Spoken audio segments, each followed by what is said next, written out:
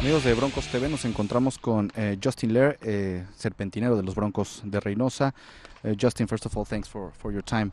What can you tell us about this season? What's been good for you? What do you think you need to get a little bit better?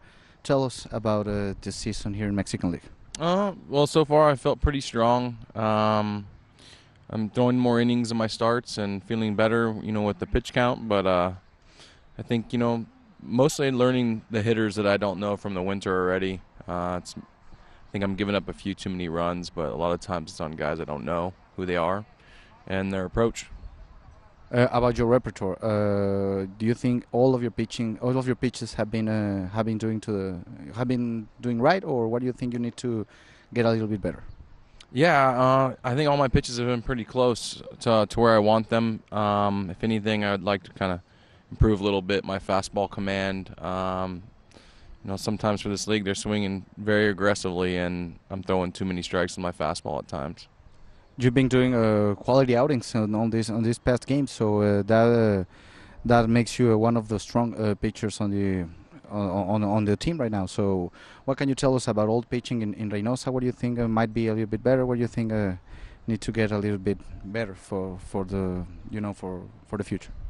Get everybody healthy. That would definitely help. Get our bullpen back together.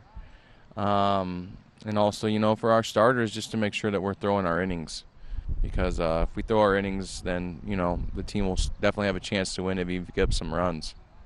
How do you see about Zona Norte, the North division in Mexican League? How do you see it?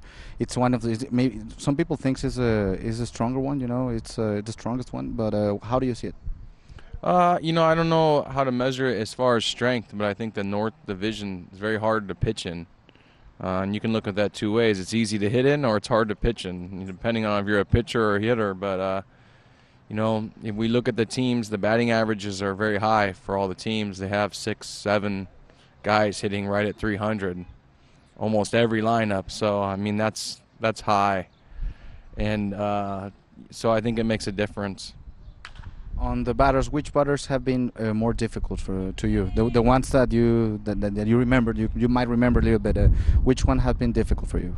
Oh, Saucedo's the number one guy for me, always has been. He's kind of a low ball hitter, and I like to throw the ball down so it runs into his swing.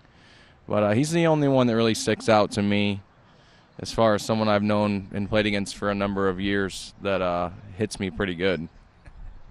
Finally, Justin, what can you tell to the Reynosa fans? Right now, the team right now, it's on a little bit upside down, more downs than ups, unfortunately. But what can you tell them? What can you tell about this team to believe in it? I think we expect to play better. Again, we get our players healthy and we try and stay healthy. I think things will be okay, and I think we're all here to play to make to the playoffs, and that's the goal. So, they declare the champion at the end of the playoffs, not at the end of the regular season. So we need to work to put ourselves in position for the playoffs.